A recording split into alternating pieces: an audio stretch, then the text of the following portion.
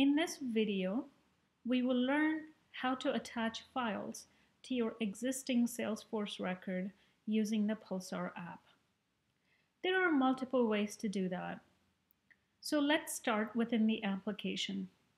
As you can see, these are my Salesforce records. I'm going to choose to attach a file to an account record. I'm going to click on the accounts icon, choose Azul Systems. That was one of the recent records that I looked at.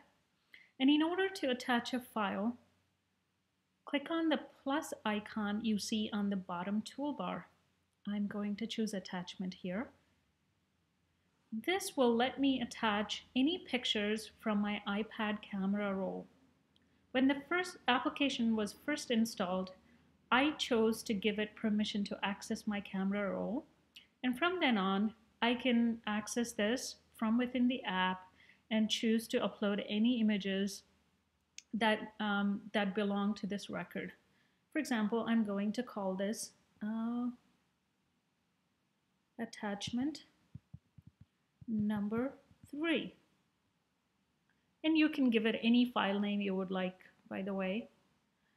So as you can see, right now the application is uploading that as an attachment to this record.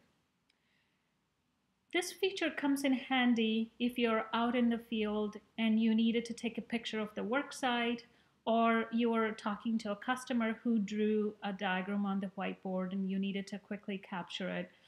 So that picture can now be attached into Salesforce using Pulsar. From then on, once the attachment is part of the record, you can click on the eye icon and see there are 3 attachments to this record. So I can click on it and it gives me the file names. And for example, I can look at the attachment that I just uploaded. See the error message, the database message that I wanted to capture. So there you go. That's one way of attaching files via Pulsar. Let's take a look at another method. Let's say somebody sent me a file in an email, and I really needed that file to be attached to Salesforce. So in this case, it's a software contract agreement, and it's a PDF file. So when I'm in my iPad email, and I click and hold that attachment, in the mail application gives me a choice to open this file in Pulsar. So as you can see, now the application loads up. You can actually modify the name if you choose to, but I'm going to leave the file name as it is and choose attach to, and choose a particular table that you want to attach it to, and choose the person that you want to attach it to. So in this case, I'm attaching the file to a contact, but you can choose any other table that lets you attach files. Now I'm clicking on the button upload, and currently the application is attaching the particular PDF file to that contact. So let's go take a look at it. I attached it to Avi Green record. As you can see, there's one attachment. Look at that. That's the file we just attached. So it's as simple as that. So now, let's say you have an application that lets you store files.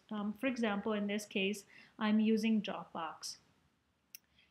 And so I saved a file from my computer from home or from my phone into Dropbox, and I would like to attach that file to Pulsar. Click on that little icon on the top right, and just like the mail application, Dropbox also lets you open this file in an application. So there you go. I can choose to open the file in Pulsar and walk you through the same procedure, just as we did with the email attachment. So, as you can see, attaching files using Pulsar is super easy. Thank you for using Pulsar for Salesforce. Please feel free to contact us if you have any questions, and we are happy to help you out.